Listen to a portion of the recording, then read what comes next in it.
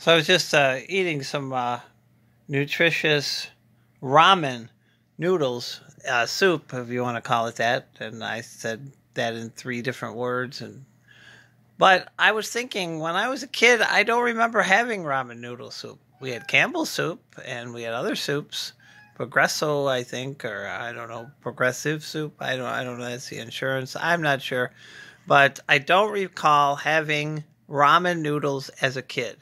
I grew up in the 60s, and I'm not sure if it had come to America yet.